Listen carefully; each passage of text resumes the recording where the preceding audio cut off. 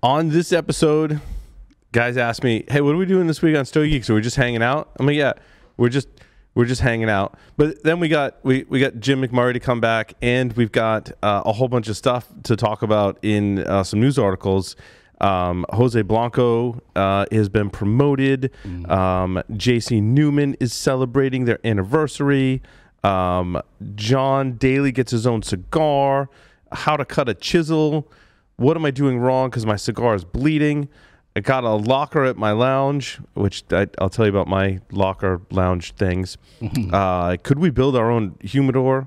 I want my girlfriend to start smoking. How do I do that? Ghost busting, which segues into pipes, which I thought was really super interesting. And celebrities who smoke. My kids have this thing, who's the greatest basketball player of all time? And I keep saying Michael Jordan, and they haven't seen him play. So it makes for interesting debate. All that and more on this episode of the Stogie Geeks. This is a Security Weekly production for security professionals by security professionals. Please visit securityweekly.com/subscribe to subscribe to all the shows on our network. Broadcasting live from G-Unit Studios in Rhode Island, it's the show where cigars burn slow, ashes fall fast, and cocktails flow steady. It's the Stogie Geek Show. Welcome, everyone, to the Stogie Geek Show. Joe and I are already silly. Oh, yeah. Joe Hozempa, a.k.a. Joe Hollywood, is here with me in studio. I'm fired up. So we also have Remote Drew, who is remote over in Texas. Look at you. You got some Stogie Geek swag going on in the background. Got my banner? Where are you? Yeah. Oh, yeah. I'm all set up for the Stogie Geek mobile lounge. Confidence. Confidence isn't walking into a room with your nose in the air, thinking you're better than anyone else. It's walking into a room and not having to compare yourself to anyone in the first place.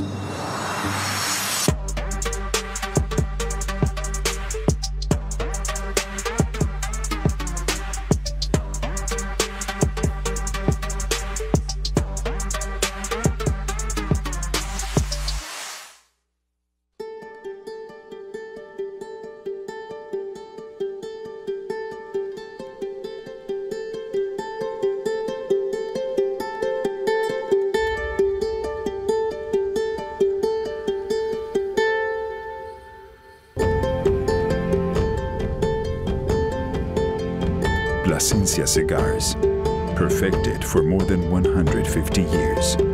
Yours to enjoy now. Havana Cigar Club, located in Warwick, Rhode Island, is a great place to enjoy a drink and a cigar. Stogie Geeks listeners can find a $5 off coupon on our website by clicking the HCC logo. Welcome, everyone, to the Stogie Geek Show. This is episode number 379 for April 21st, 2023. I'm Paul Dorian. To my left, Mr. Joe Hozempa is here with us. Joe, welcome. How are you? Doing good, man. Excited to be here, as always.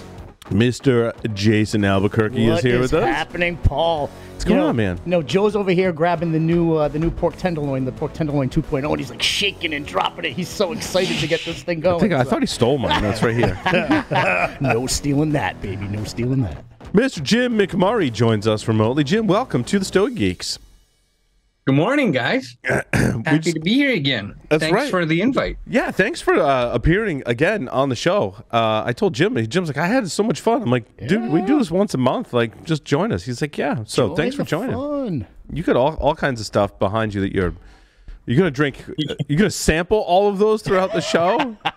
Maybe we make that a goal. Nice. I can't wait for an hour and 50 minutes in. It's afternoon here, where you are in California. It's still morning, but I mean, there's never a bad time for a glass of whiskey. Right. You know, it's the pre-breakfast glass. There you go. Have you not had breakfast yet? What time is this? It's got to be, is it 11? 11 or 10? 10? Yeah. You know. There you go. Breakfast is around 12. Breakfast of champions. Whiskey and cigars. I love it. Truth.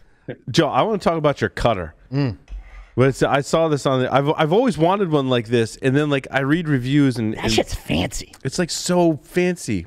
Like look at how What fancy. the hell? Isn't that fancy, Jim? Like it's like something that belongs out of the 1700s or something. Like the handle is very thin right here, but the end part has got some weight to it. Yeah, it's a little bougie. It's heavy on the tip. It could be. It's heavy on the tip. Yeah, it's heavy on the tip. Heavy on the tip. Yeah, so just the tip? Just the tip. Yeah, like the rest of it. See, like it doesn't want to go up. We could go down a rabbit hole based on what that thing is. What that thing can do to a tip. Oof, God. Yeah. It's really cool though. Yeah. So where'd you get fit in it? It depends on how big your tip is, Jim. My awesome girl, at her words, not mine. I do listen to your show. I don't get how people would listen, but she says, I noticed on the show you said you were talking to Jason and you said that you wanted cigar scissors. And I says, yeah, I've always wanted like a nice pair of cigar scissors and stuff like that. So for Christmas time, she Googled cigar scissors, and when I opened this up, and I was like, well, this is a little bit bigger than what I thought initially. But they're pearl. That's what she said. It's got Japanese, yeah. It's got like Japanese stainless steel things going on. Sweet. It cuts like 3 different ways, and when it actually guillotines your cigar, it actually bubbles it up a little bit. So interesting. A little bit of the tip of the cigar comes up kind of like there to kind of mimic almost the way the top of a Cuban would go up, slanted, and then down. So that was her finding, and interesting.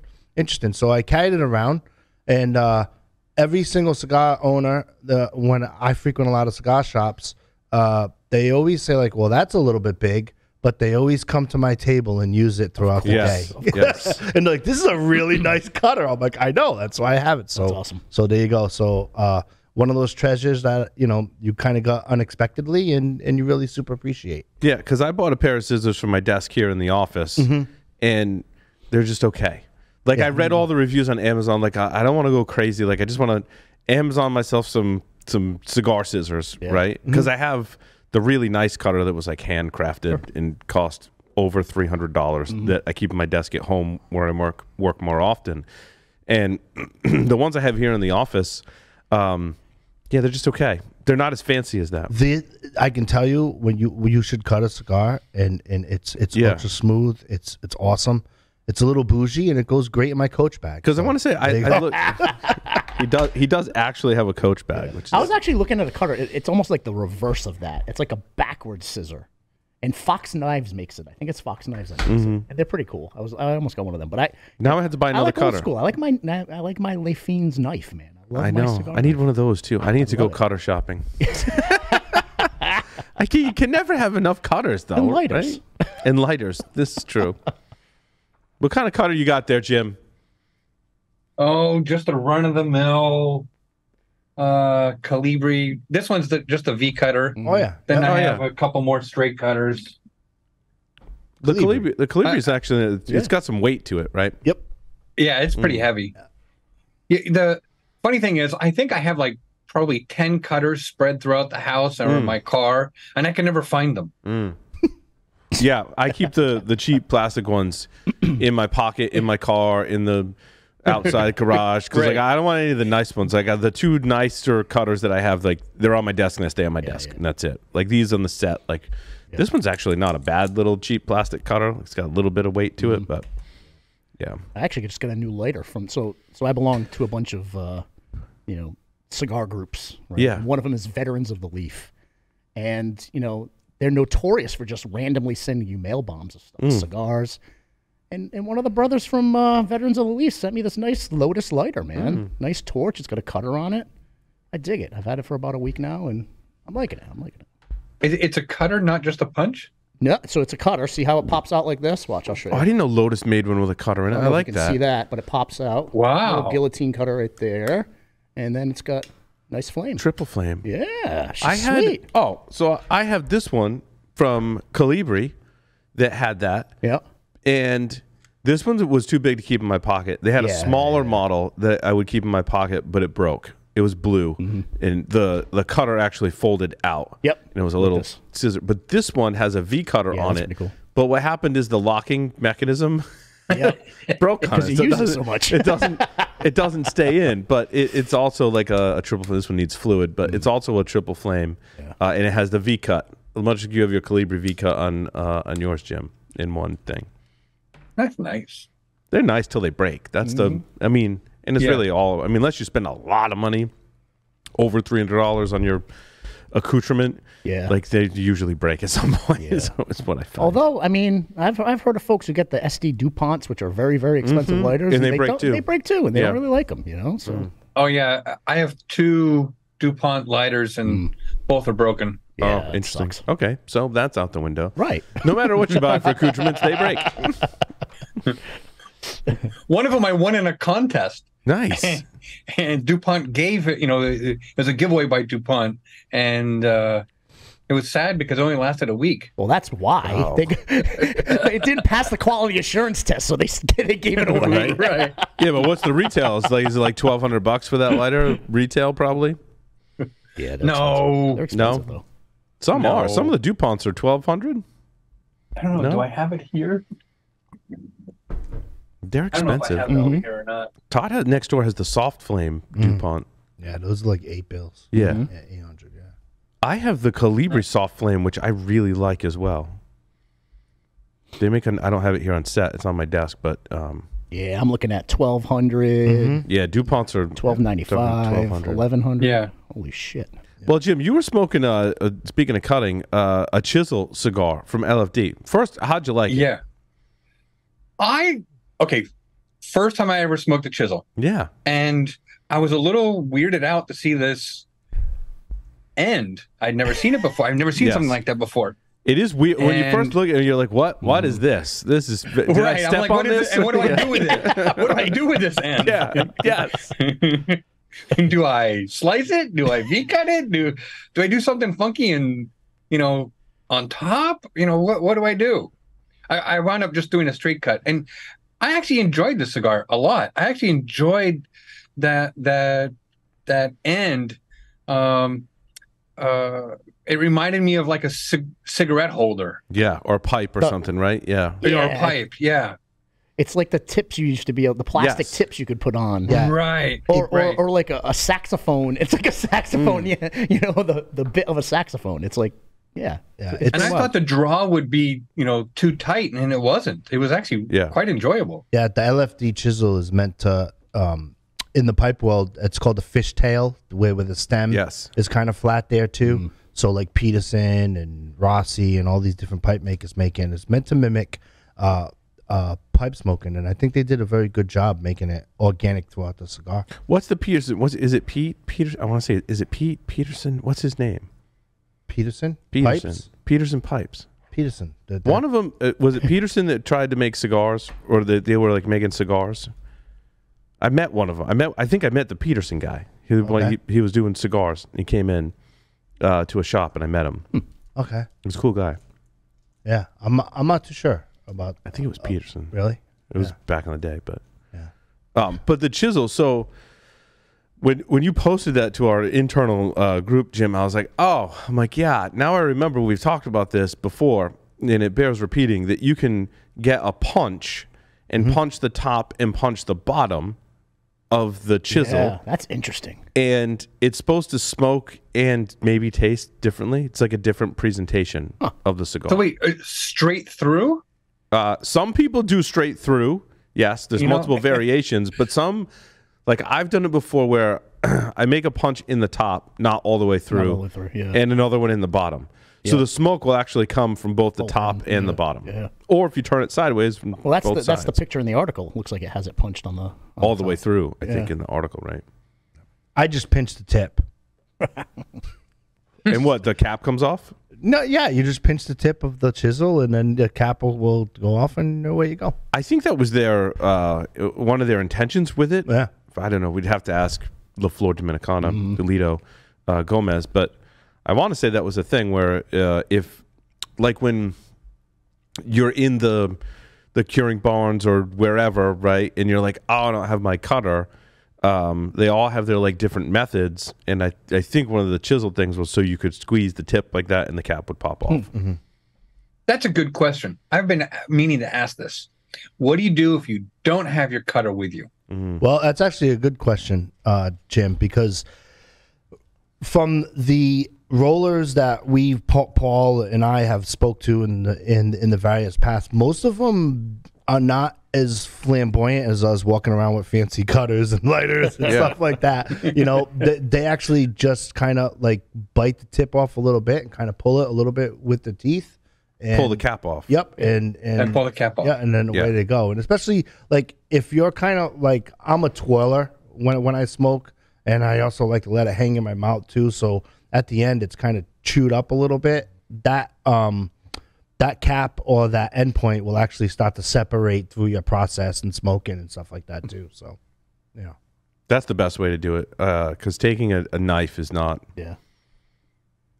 recommended. However, when I did have Jason's, I went through a phase where I had that knife there, and I was doing V cuts with it, which was so cool. You could actually do like V cuts, and I'm like, if you're going to use a knife, do a V cut. I haven't tried that yet. Yeah, it's actually a great. I mean, V they're cut so for that. sharp doing a straight cut. I mean, they're so sharp.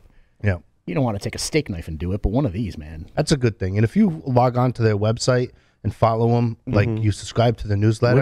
What is this? They'll give you like a they'll have 10% off days or 20% off days. Lams. So yeah. LES LES FINES FINES LAMES. Yeah. They have all different styles. Mine has the map of mine has the map of Cuba on the blade. Yep. There's the map of Cuba on the blade. Stuff like that. styles. Made in France. Okay. Yeah, and I will tell you, maintenance wise, they are a beast to reshopping. You haven't gone through that yet. I actually took mine to a butcher. Yeah, but you want to know what though? The blade replacements are so cheap. Yeah. You just order a blade replacement. Yeah, I know. It's like $25. I know, but I went to because I was like, you know, I used a sharpening stone next door. Yeah. Because they have a bar next door, so I used a sharpening stone. It didn't work. I used another one. I knew one of my friends was an Eagle Scout, so he did it. Yeah. And he did the sharpening thing, and I was like, okay. And then I was like, it still doesn't cut right because of the groove near the thing. Right. So I actually took it off and took it to a butcher. So it was a little over the top, but that's a true story. Yeah. But like I said, the blade replacements are so cheap. Yeah, but our friends like Mike Poor and Larry, they do the knife making thing. Yeah. And there's all kinds of different ways to sharpen the blades, depending on what it is, different methods. Like there's an art and a science to sharpening. In fact, I know a lot of people that have really nice kitchen knives will actually send their kitchen knives out to get sharpened. Yeah. Which is actually, but the first one that I've ever had, because I have another one of these, that's about there. Like I'm noticing now when I'm starting to cut it, it's getting a little dull. Maybe I'll talk to Larry, see what he thinks. Yeah. Yeah, if I need to sharpen something, I ask Mike or Larry. Yeah. Like, how would you guys do this? When I need to sharpen my kitchen knives, I ask my wife. There you go. And does she sharpen them? Oh yeah. And does she have any special sharpener or? She has a couple stones, and then yeah. Like I went to cut some steak yesterday or 2 days ago, and I took out the knives that I was going to use, and she's like, no, give me a few minutes. I'm going to go sharpen these. Nice. She walks off, comes back, they're all nice and sharp. It's awesome. You married a keeper, man. You married a keeper. That's right. Well, I don't know if I should be afraid that she likes knives. Right. Stay in the good graces. That's right. I think we all try and stay in the good graces. So Paul, I'm super interested in this. This is an article that I really, really, really wanted you to talk about when it popped up. My cigar is bleeding. Talk to me about that. Yeah. And it's interesting. What? So exactly. That's when I saw the headline, that's what I said. I thought it was interesting that they described this as bleeding, as it almost had a red color. And if you look at the picture, it does look like a deep reddish brown color. They came from the end of the cigar. And this person had punched the end of their cigar. It was just tar buildup. Tar. Really. Yeah. Right. And that's really all it is. Kind of anticlimactic at that point, but but I mean, as you know, many of us know, if you punch a cigar or you don't cut deep enough into the cigar, and depending on the tobacco, the oilier the tobacco, right, more tar buildup will happen, especially as the end gets wet.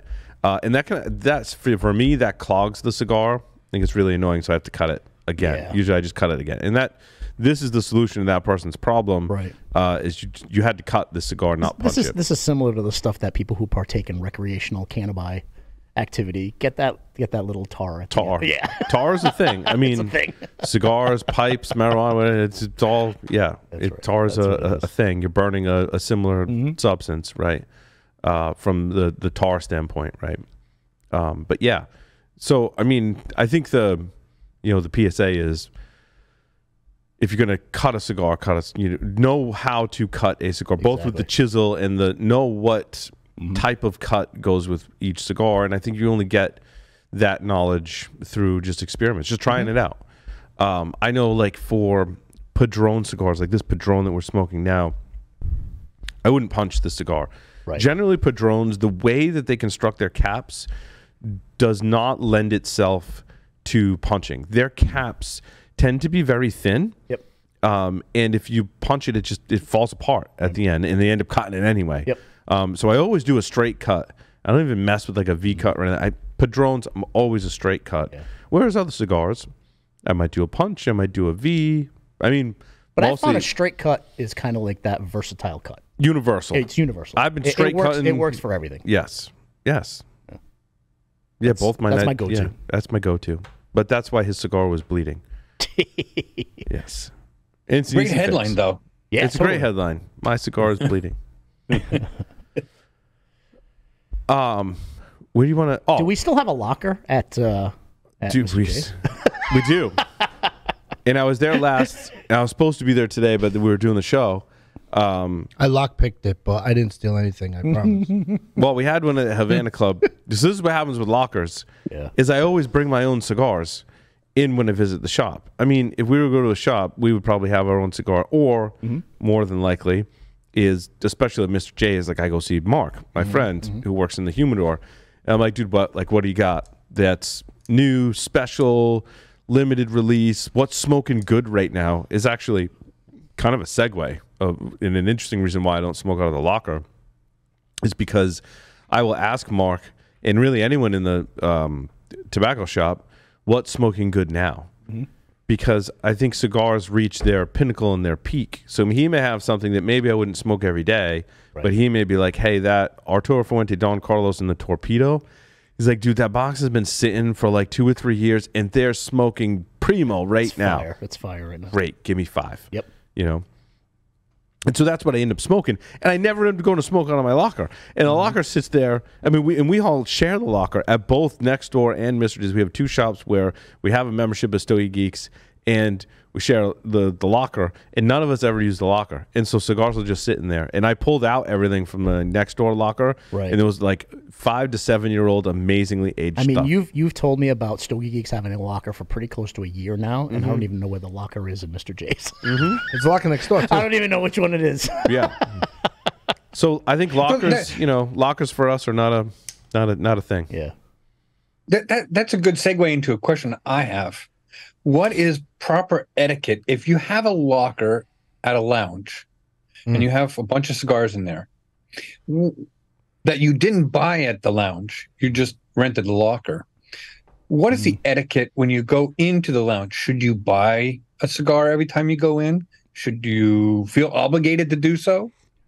It's a great question. I'm sure you're going to have 3 separate answers. I mean, I always do buy something every time I go to a lounge. It's just, I always do. I do too. Always. But I don't get to a lounge as often. So, Jim, if we were to go more often, right, I may put cigars that I buy at the shop in the locker. I may also put some other cigars in the locker so that they're there for me to smoke. But I'm also, I think one of the reasons you would have a membership, and they all work differently, but just the 2 lounges we belong to, I'll use that as an example. When you purchase a membership, you get a member discount off of cigars and drinks. So it incentivizes you. I mean, you could not use that, but like it doesn't make sense, right? Like economically, you want to use that. So like when you go in or over the course of a year of your membership, make sure that we're spending enough to justify that membership. Spend enough to recoup that, that Yeah, and savings. I mean, I've gone from buying 20 cigars to I'll buy 3 and have a few drinks, and they're getting their money, right, for the visit. It's about supporting the local business, right, and making sure you're going in there spending money.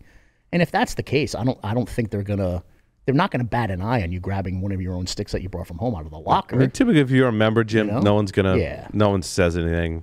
But they're just, they encourage you to use your membership. Like the reason you bought the membership is to get the incentive. So use though. Like they'll even tell you I think when I signed up for both of them, right, they were like, are you going to drink or not? Like, they know I drink, but like, are you going to come in here and have drinks? Get your money's worth. Right. So like, if you're not, or if someone who doesn't drink, they're like, there's a membership for you for people that don't drink versus people that do. Like, if you're going to drink, come in here and drink, and you're going to get 5 or 10%. So I don't know what that not drinking piece is like. Do they give you a bigger discount on the sticks? I think they take away the drink thing, and that you just get. They have a tier that's just sticks, and it's less membership. Money. Less a year. I think it's less a year. Got it.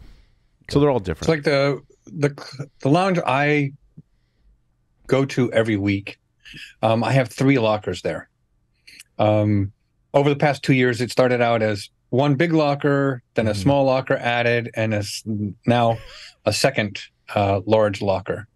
There's no membership fee, but they consider you a member if you get at least one locker, and it paid for the whole year. And then you get 10% off all your purchases at the store. So 3 lockers. Are you using that as your personal humidor at that point, or humidors, I should say? well, the small locker has probably 100 cigars in it. Yep. And one of the larger lockers has non-tobacco items in it. Gotcha. In glass bottles. The second locker is kind of 50-50. Like there's a couple bottles in there, and then there's a couple boxes in there as well. That's interesting that they keep non-tobacco items in there. But in California, they allow you to keep liquor inside of a membership system locker? As long as that locker is in a private room. Okay. I gotcha. Because I think the way I understand Rhode Island laws to work, because I've asked about this, and it's not like I would, every time I go in, take all my own liquor and not buy liquor. But if I had, Jim knows this better than anyone. If I had a nice bottle of special whiskey that I wanted to share with my friends at the lounge, I'm like, I would leave that in the locker, like one, a couple bottles, and that's we'd all try it. It would be kind of more of a social thing. We'd still want to obviously give money to the bar, but it could be cool to kind of keep a bottle in there. But like in Rhode Island, they can't do that, and I don't know if they can't do that if they also allow smoking. Like the laws in every state are really weird. Yeah. So the lounge, it's a 20-foot by 24-foot room with a big round table in the middle, a bunch of nice big chairs inside this little room, a big screen TV, and it has a key card access only, so you have to be a member to get in. Yep. So you have to be a member to get into the locker area to begin with, right? And then when the door is closed, whatever happens in there is a private thing. The lounge isn't selling anything in there. The lounge, etc. The lounge itself doesn't have a hard liquor license. They have a beer and wine license. So you could buy beer and wine and roam around the whole place. You just can't openly drink hard spirits outside that room. See, that's that's super cool, because it is. Some of the cigar owners I know are like contemplating doing away with memberships here in Rhode Island. Oh, like interesting. For doing that. Yeah. Because what's happening is like the etiquette that Jim asked, if they buy a box of cigars from the lounge and keep it in the lounge and get the discount, then what happens? Well, they don't purchase cigars as frequently as they would if they buy one, etc. Yeah. I see Jason's point too, but if you've already purchased a box of cigars, you've already committed to the membership, say $300, $400, $500 a year or more, right? Yep. But you other than the 20% off, you really don't have like any really reason to quote unquote keep a locker, right? Right. So in Jim's case, if they have a beer and wine license and you want a hard spirit or a special spirit or something like that, maybe a bottle of wine. Well, they have wine, but at least it gives them something more. So I've often say you shouldn't cancel your memberships because a lot of members, at least next door, like they're remote workers like myself who need a cigar lounge to do remote work. I mean, we have a 2-year-old and a 5-year-old running around and, we just moved. We finally, I can build a shed, but that's not on my list for this year. So it's another calendar year where I'm going to be working remote, but I'm working in a members room that's typically a little bit quieter during the day and stuff like that. So like I need that membership, you know what I mean? Just so I can get some work done there too. But at least in Jim's case, it gives them a little bit more of an incentive to become a member, to have that privilege to bring in, Yeah, I mean, for me, it's more, I wouldn't call it etiquette. It's my own personal values that I want to be able to support that local business. That's why I'm doing it. I want to be able to support that local business. I mean, so many brick and mortar, we've talked about this so many times on the show, so many brick and mortars are getting affected by online purchases, right? And their revenues are going down. So any opportunity that I get to support a local business here in our state to help ultimately my little piece of supporting the economy, I want to do that, right? Maybe I did buy a box from them and I stuck it in the locker, but I'm going to go buy 5 more sticks somewhere anyway. I'm going to go buy some drinks at a bar anyway. Let me go support my local brick and mortar, man, Yeah, I'm the same way. It's a values thing. Yeah, see, I'm the same way too. Like if I carry sticks, obviously in my backpack and on myself and whichever. But if I go to a shop and I'm not really fascinated with their humidor, right? I'll buy a couple of sticks from their humidor and then smoke whatever I want. Yeah, stuff like I that. do the same. Totally. Yeah. But you'd be surprised how many shops even have a sign like there's an $8 or $5 cut-in fee. Sometimes it's $10. Yeah. Because that really does happen more often than not, where they just purchase a cigar online, go in and buy a drink, and it's like, well, you really can't do that because here in Rhode Island, 51% of your revenue, in order for you to smoke indoors, 51% of your revenue has to come from the tobacco, more than the alcohol. So even just that throws it off. Even the normal cadence of a cigar, where if you have 1 cigar and 2 drinks, that can throw it off too. That's why a lot of shops in Rhode Island that are following this law have to have events where they sell 20, 30 boxes, 40, 50 boxes to kind of off balance those numbers of just regular foot traffic coming in the store. Now that's interesting, right? So does the state actually audit? Yes, they do. Do they really? They do now. They do. Yeah. Oh yeah. Because Rhode Island, which I don't know if you've ever been to Rhode Island, Jim, but with no traffic, you can drive through in 43 minutes.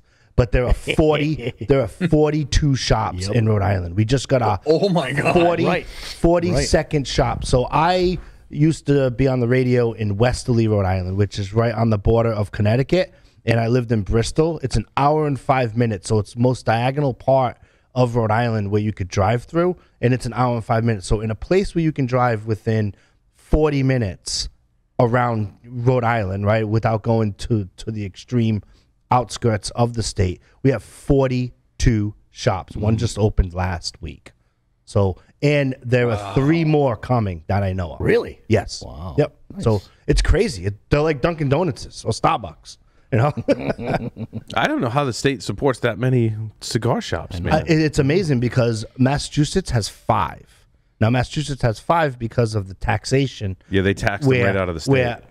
Yeah. So Mass's approach was to tax them out of the state. It's 42% of the retail value of the stick.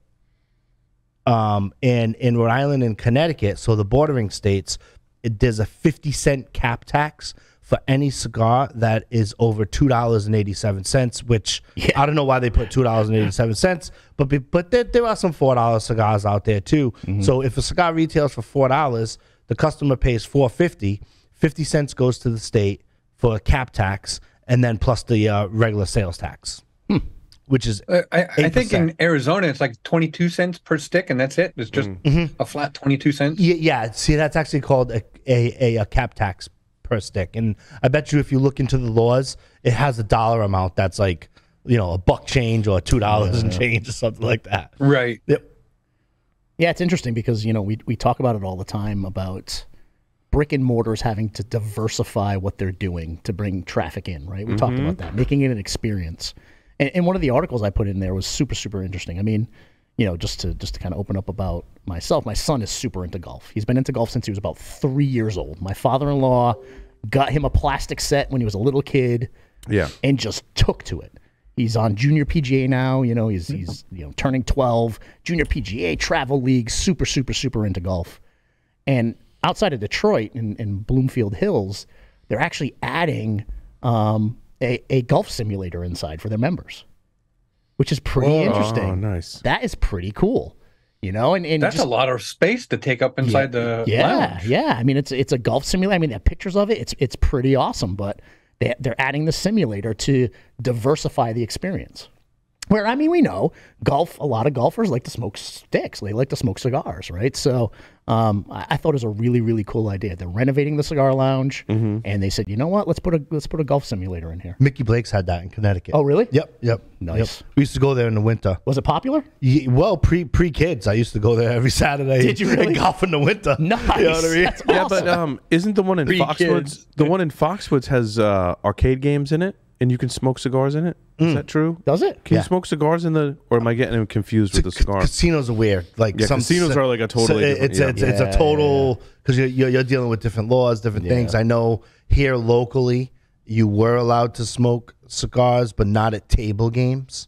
So if you were at the slot games or in the bar, but then they did away with that. Now there's a cigar bar. Yeah, Yes, but that's it's Mohegan is like that. Yeah, Mohegan, but if you go to smoke in the a cigar bar. Yeah. So Mohegan, there's a dedicated section just for cigars. Now Twin River, or Bally's now, right? Is that what it's called? Yeah, because I'm going there Saturday. Yeah, So, they have a cigar lounge, but it's really just a circle that's open air, open space. I mean. Really? So there's no like entranceway. You just kind of like, you know, if casinos just have like different pathways. Yeah. So you can walk into the bar all different ways. It's like the Wolf But Den. there's no exactly. There's no like glass or divider in the room to separate the It's just cigar a section. lounge. It's open just air a section. of the- So that's cool. You know, welcome to Rhode Island. But anyway. Welcome to New England. Yeah.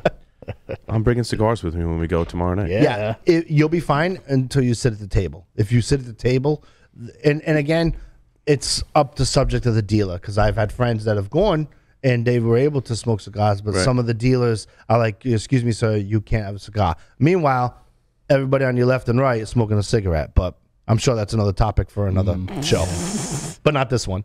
So, I mean, just to put it into crazy. perspective, the cigar lounge after renovation is going to be 3,100 square feet. And they added a simulator. It's a $50,000 simulator that they added to the cigar bar. Wow. Yeah. It's pretty cool. Wow. It's pretty cool. I like it. So full disclosure, you know, I only started smoking regularly probably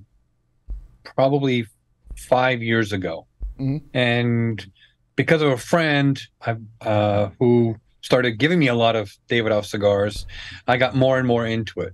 And now I'm at the point where now I have 3 lockers at this lounge.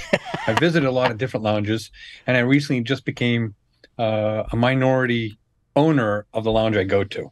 Nice. Oh, and good for you. You've come a long way in 5 years. All right.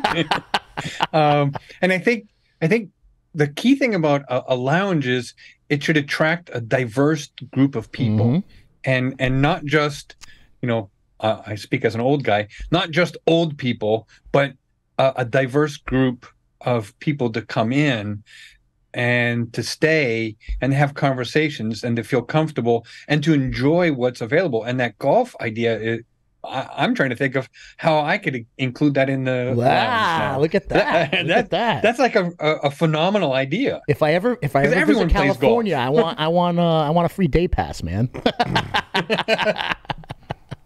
But no, it is an awesome idea. We 'cause talk not about you- it on the show all the but time. like about, Jim, you've got my gears turning in like a business idea. Like, what are the other attractions that we go to where you're like, oh, it'd be really nice to have a cigar, right? Like, is it an arcade? Is it bowling? I mean, there's so much. I mean, I know. The Some place, of them are not conducive. Bowling, maybe. Yeah, the place in Richmond, and again, it's Bowling, maybe. It's only it only happens obviously when the weather permits.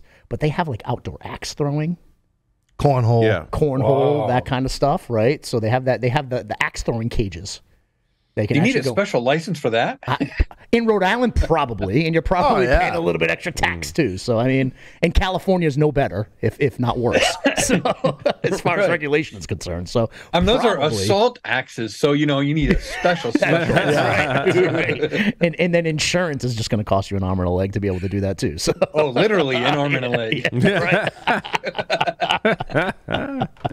But Jim, you're talking about attracting diverse groups, right? And one of the articles that Paul put in here was, I want to try to get my girlfriend to enjoy cigars. It was a good segue. Yeah. Well, I mean, for me, it's about how do I bring people into the community? Because the cigar community is such an awesome community.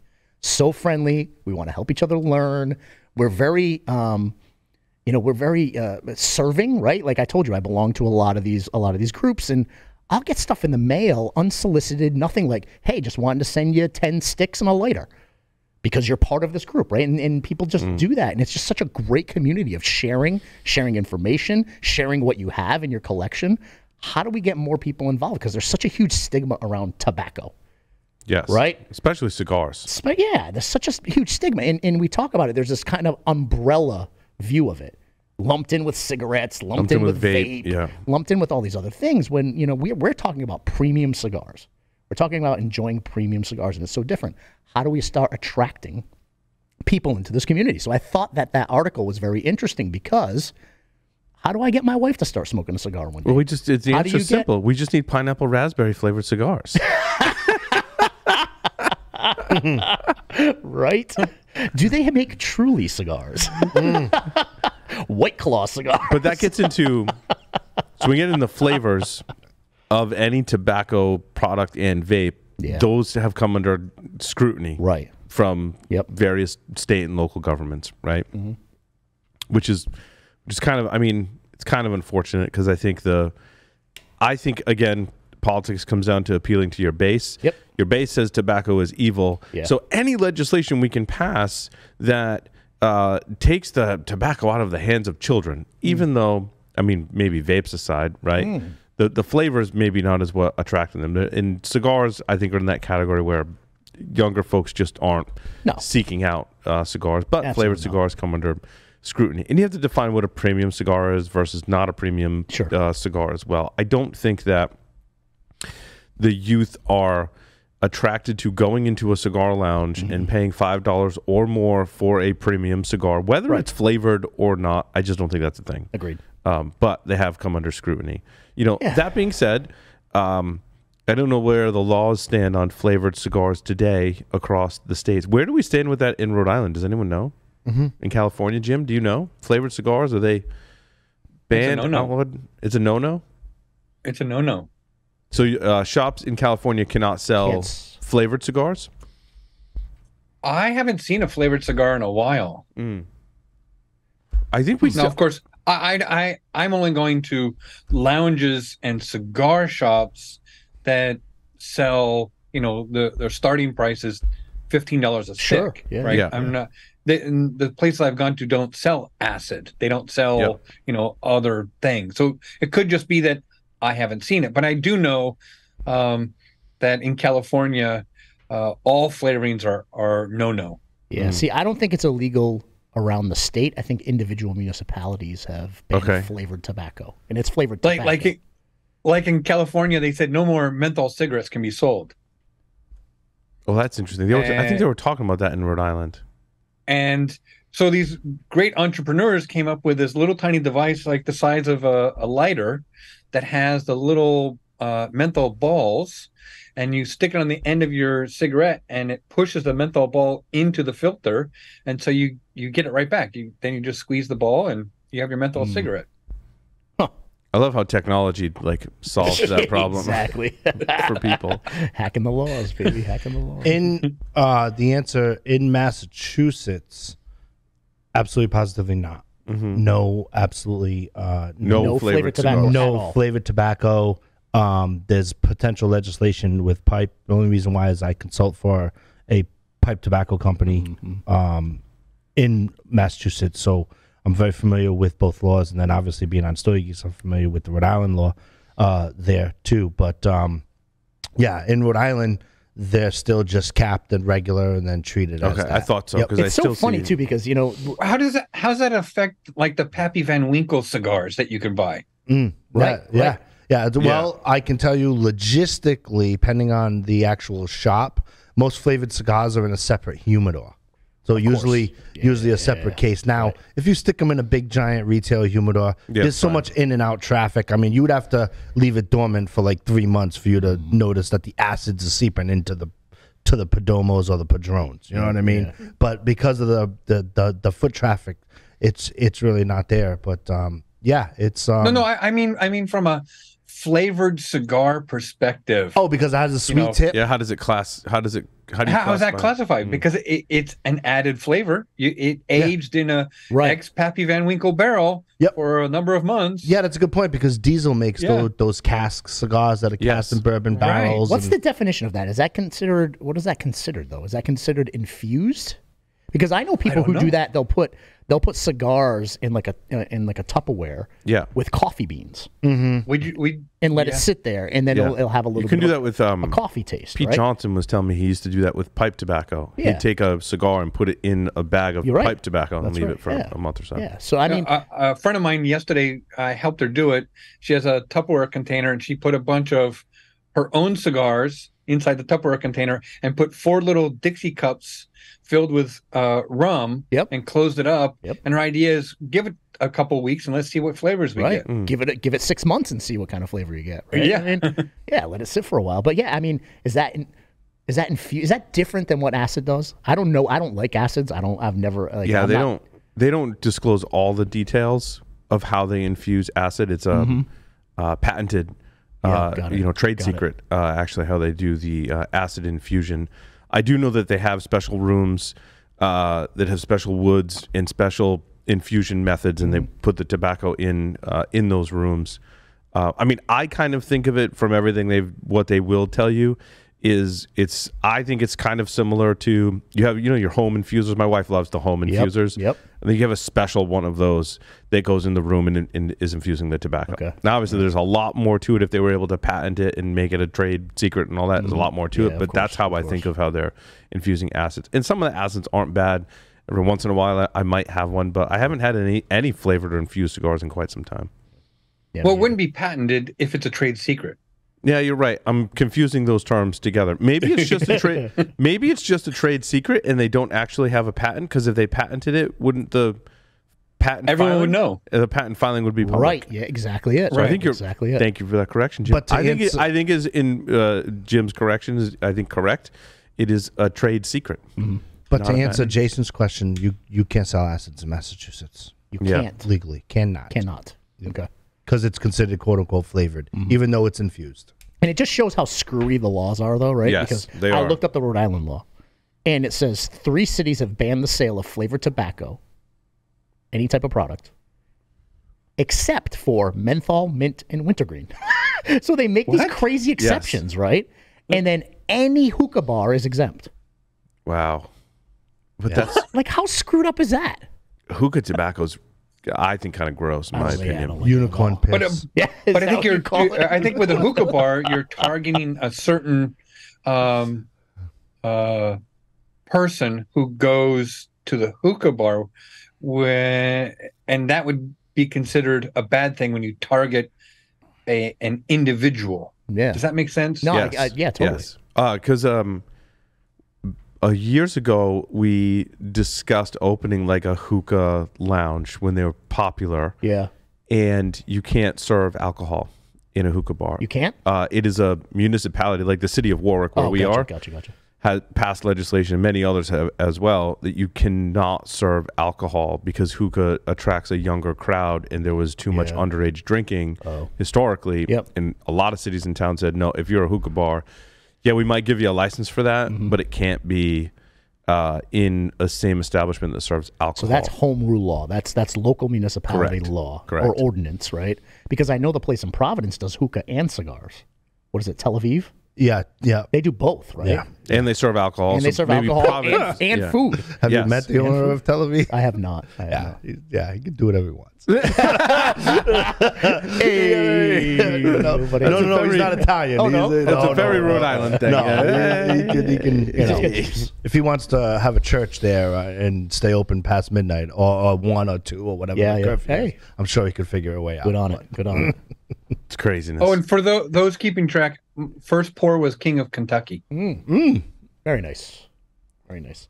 We're nice. actually we're doing beer. We're doing IPAs today. We're yeah, doing, we should talk about what we're drinking and smoking. cigar- Thank you, Jim, for that Yeah, reminder. yeah. Cigar City high low. Brewing. Yeah, Cigar City Brewing. I'm doing the high low India Pale Ale. Yep, and I'm doing the High Lie Spanish Cedar. Really good. And you said these guys Spanish are from Cedar? Ybor City? Yes. They're Yeah, from Ybor City. yeah, Tampa, Florida. Yep. So Spanish Cedar. Yeah, it's really good. Yep. As in, City it was Brewery. aged in Spanish cedar. I don't.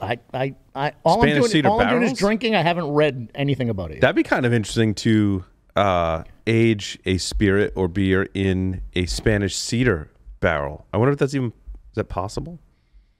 Well, Why not? Why not? Right? It's wood. so it says the bold citrus qualities of High Lie IPA are complemented by sandalwood and cracked pepper notes imparted by Spanish cedar. The same wood Is it like the used wood in of the humidors. sandals of people in the cigar factory, and then they take them after a certain period That's of time? sandal leather. That's sandalwood. Sandal leather. Gives a very special flavor to that. It's a funk. Oh, but while we're on that topic, I do want to get back to my girlfriend wants to start smoking. Yes. My girlfriend yes, tangent yes, yes, there. yes. But, We totally went off the but rails. since we're on infusion, this article was titled "Ghost Busting," and I was like, "Well, what does this have to do with cigars, pipes, and tobacco?" And I've realized recently that the pipes have like these very unique things to pipes. And I was looking at like when you have a chemical burn in your mouth and how long after you can smoke. Why was I looking at that? Because something happened. I had a cut in my mouth, or it burned the roof of my mouth really bad, or something like that. And I was like, wow. They make antibiotics for that. Yes. I forget exactly now. What was I had some kind of injury or something happened in my mouth, and I was like, should I really be smoking? Maybe I should take some time off. And when I searched for it, a thing came up of, what do they call it when you get a chemical? It's basically a chemical burn if you smoke too much pipe tobacco in an extended period of time. Really? You actually get a chemical burn in your mouth, and you have to stop smoking for a while. I forget what that's called. There's a term for it. Yeah, We'll figure it out. Yeah, I don't know what it's called, but it does happen because Or you continue smoking and you let it callous up. That too. all that. Yep, you can The do manly way. But this is called ghosting, ghost busting. So ghosting happens when you smoke like a particular flavored or infused pipe tobacco in your pipe, and it actually, the flavor gets infused in the Briar. briar. Thank you. In the briar, and you can't get it out of the briar. Like in the article talks about like, what was he doing? Activated charcoal, Really? like all these different methods to cleanse. But wood is so, I mean, as we know, right, Jim, from aging in barrels, wood is very porous. And once a flavor or something like that gets infused in wood, like I don't think you're getting it out. Like, You actually that's your pipe for that tobacco. Basically. Yeah. The I've participated in a couple cigar testing blends for Alec Bradley and Rojas Cigars, and in the pipe world, the company that I do the e-commerce for, he actually blends a specific pipe tobacco for your pipe tobacco club. So there's a whole like fee and peekaboo, and so I've been involved in many test blends for that. The two answers I have: number one is you could do the pull approach, and that's the tobacco you have for that pipe, especially if you love that tobacco and say you smoked it for like a week straight, right? And so it's really in the briar, Right. But there's also, actually I have a tool where you can grab it by the handle. It's only like 2 fingers, right? and it's got the metal bristles, and it goes through the pipe, and you actually scrape left, right.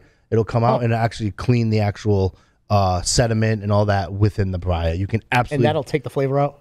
that will take the flavor Yeah? out. Yeah. I mean, you have to really work at it to actually take the flavor out. You don't really want to do that to your pipes either, because that cake that's the right term for it. The cake is important for a pipe. Yes. So you most pipe. You're sacrificing the cake. Yeah. So Mike, most pipe tobacco smokers should have multiple pipes. So they would probably take your approach. Okay, this is my cherry Cavendish or my wild blueberry or whatever maple flavored pipe, and this is what I want for either straight Latakia or Oriental or true, what I called like tobacco. The natural tobacco? Yes. Yeah, got it. So nicotine stomatitis is the burn in your mouth. I remember what it was now. I bit my tongue really, really bad. Oh, no. almost had to go seek medical attention because it would not stop bleeding. Like, it bled for, they're like, oh, if it bleeds for more than 45 minutes, like, you should probably seek medical attention. And I was going on an hour and it was still bleeding. And I was putting the ice on it. And like, finally it stopped. I'm like, it friggin' hurt. And then I was like, wait, when I have dental work done, they tell you not to smoke. Sure. Now I have this wound on my tongue. I'm like, I don't know if I want to smoke. And I'm searching now, like, how long after you bite your tongue can you smoke a cigar? Like, I need this, I need to know, like, that an answer, right? Maybe I'll average all the answers together.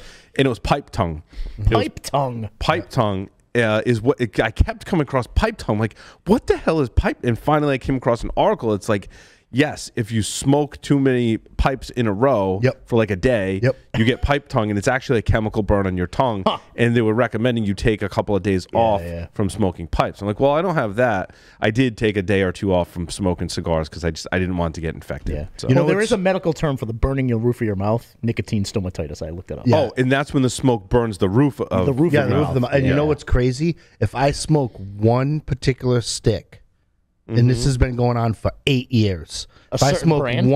certain brand, certain kind. certain brand, certain kind, and the cigar only came out 10 years ago, and they celebrate the 10th anniversary, so you can kind of guess, right? If I smoke one brand, one stick, I get that every single time I smoke. It ruins my palate. It's amazing. Really? Yes. It's just one brand. It's just the way that the nicotine hits the roof of my mouth, or the way that is. Now, the only way I can outdo that or avoid that, which I finally figured out, actually figured it out this year. I just avoided the stick altogether. But then it happened again. I was like, God damn it, it's the stick again. Careful, that's opened. Yep.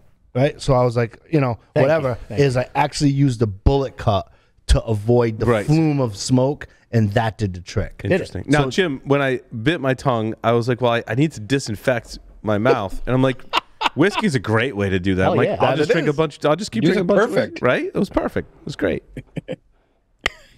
And all I can think about when you guys are talking about this is the cure for certain diseases 100 years ago was to blow smoke up your ass. It was. Yes, that was a thing. Literally? Literally. Yeah. No. That's where that came from. Yeah. There's actually a little diaphragm device that they would fill with smoke and then stick it up and blow it up. Dude, can you imagine having that job? That'd be pretty crazy. God. Right? What are you? I'm an ass smoker. Hold on, I got a fix. I got a fix for you. Don't try this at home. It is not anything they talk about in like medieval medicine or early medicine is not something you want to try. Can I find one of those on eBay? I want to see what they look like. Can you imagine if there are lounges like that? Oh my God. It's like a hookah bar, but different. But different. But different. You definitely want your own tip, and you don't want to confuse the tips from the So I was really disappointed when I learned that Paul's not going to RSA. I am not going to RSA. Is a security conference that happens in San Francisco every year. I am not going this year. What happened is I submitted a talk and it got rejected, and then I was like, "Screw you guys, I'm not going." my ego won't let me go. I can't. Because I got invites for the Wingtip Club, which is this really fancy cigar experience on the 10th floor Yeah, see, now I want to go. Now everyone started describing all the cool things that they're going to. All my friends are describing these cool things they're going to, and I'm like, now I really want to go. Damn it. Whoops. And I had Year of the Rabbit, Davidoff. Oh yeah. For Paul. And then more reasons to listen, go. Listen, he doesn't bite on that. I tried to get him to join the 300th episode of BSW with the Year of the Rabbit, and he still didn't show up. I'm very stingy with my time recently. It's all good. And then a 10-ounce mini bottle from my Infinity Barrel. See, I had all these things lined up for you. Why don't you just fly to his house, Paul, after the RSA and just have a good time? Well, because I'm going to a conference after RSA and speaking in Baltimore. Oh yeah. See, hooray for that conference. RSA, they should have had you speak. Jeff Mann and I are already planning our cigar adventures for next weekend in Baltimore. Very cool. Which will be fun. Yeah. What are the spots in Baltimore? Have you eyeballed them yet? I don't know. I know so many people who live in Baltimore. They just go with them. Yeah, we'll just go with them. So, all right, when you go to Baltimore, you have to go past my first ship I was on. It's it's a museum in Baltimore Harbor. Oh, nice. Is that the one you post about all the time? Yeah. Nice. That's cool. Is that the one that you send something to the? Yeah. No, that's a different one. Oh, okay. No, that's I randomly send donations to Coast Guard and Navy ships that are going underway for extended periods to help the morale fund out. That's awesome. Anywhere from $5 to $10,000 worth of stuff. That's awesome. Amazing. Those are active ships that you're sending to. Correct. But your first ship is now a museum. Correct. Also, Gotti's having the old farts party at RSA, and there was much debate as to like who qualifies for that. What's the criteria for old fart? Well, also, I'm like, Gotti, I can't make it, assuming that I would qualify. I'm like, but also, your party starts at 8:30, and that's like really close to my bedtime. So, I guess in that sense, I do qualify. Oh my god, that's great. Did you see the article about how many cigar imports happened over the course of 2022? Yep, it rose again. Amazing. Rose again. Amazing. In a year that we didn't think it was going to rise. Mm-hmm. I mean, it hit 464 million. But that's comparison to the previous year? Yes. Comparison to the previous year, which was a record year. 2021 was a record year. In 2020, a record year compared to 2020? Or record year? History. History. It's historically. It's going up regardless of COVID. Right. Because you know where I'm going with that. Because COVID, you couldn't get a container ship to actually ship cigars. Yep. So that hurt a lot. But 2021 was a record year for all cigar imports. Yep. And we beat it by 2.3% in 2022. The 42 shops in Rhode Island, I think, contributed to pushing it. I was going there too. Right? I was like, thank you, Rhode Island. Million? That's right. What's that, Jim?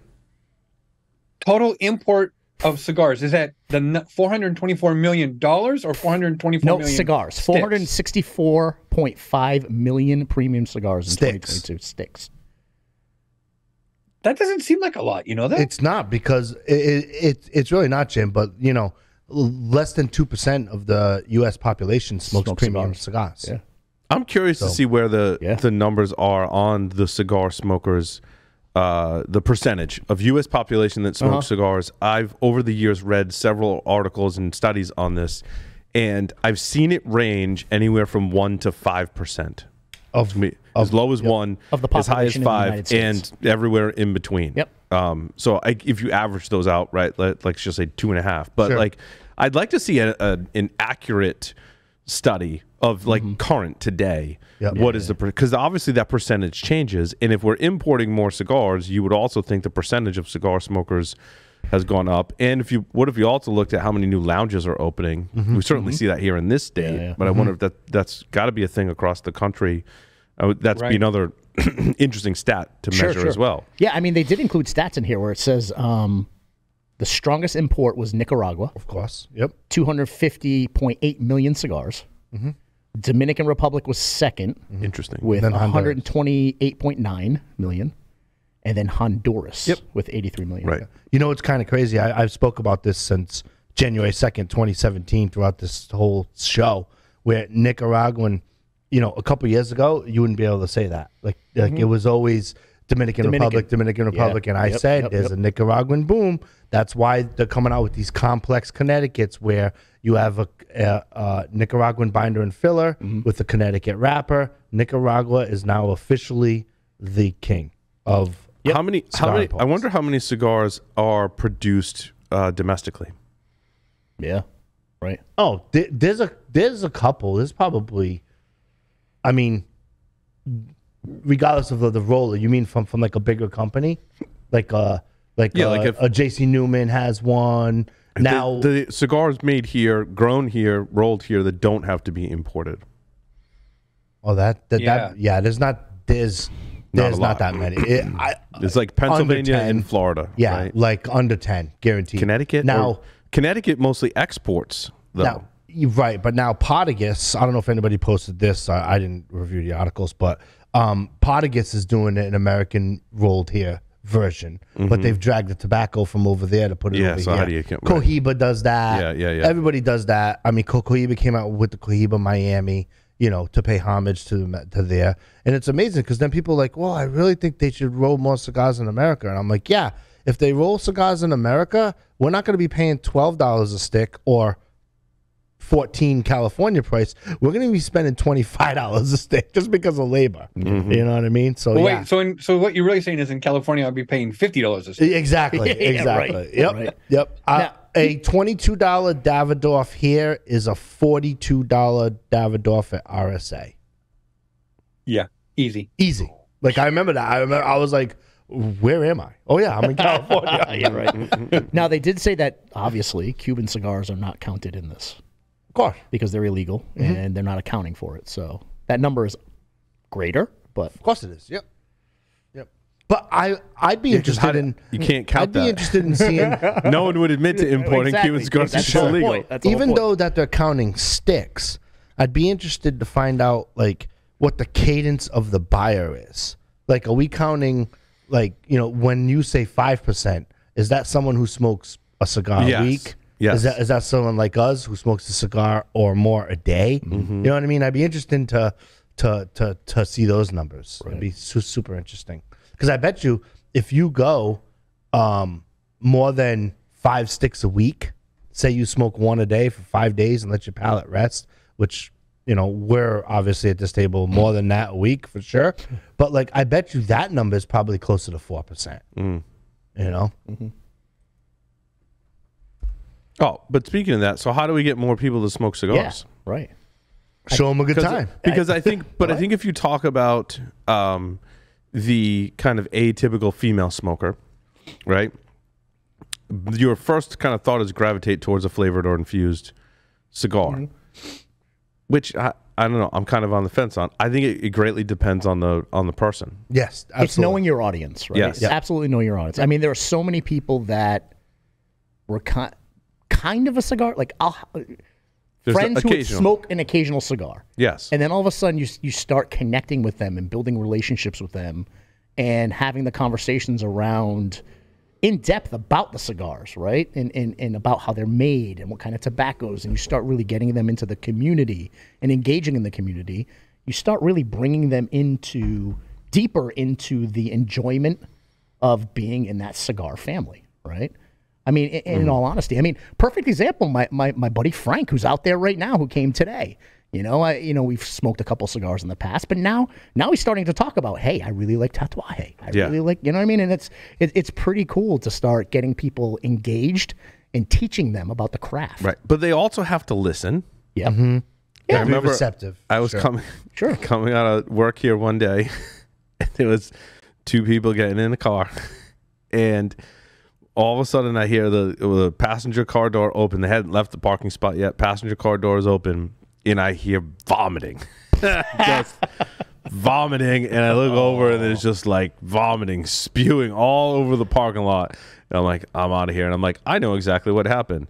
His friend came with him to the cigar lounge, and his friend was like, I want to get into smoking cigars. Like, it sounds fun. And his friend probably told him, like, dude, like, you should probably eat something before you have a cigar if you don't smoke a lot of cigars, and you should probably smoke something light. It's probably like, whatever. Like, give me that tatuaje, you know, with the Nicaraguan tobacco in it, and it's not going to end up good. No, I work in a retail cigar place, and you know, what's your puking average? no, What's the ratio? no, it's kind of funny because like someone always comes in who's new. I work on a Saturday night, right? I work one Saturday a month over there, and you know, it's you know, it's in Newport, Rhode Island, so it's a tourist attraction. You get a lot of people in the summer time, baby. People, well, I used to smoke cigarettes when I was smaller, but I stopped smoking cigarettes. So what do you think I should get? I'm like, well, I think you should start light. You should do this. And by the way, always start light. But I also tell them in a little bit of education,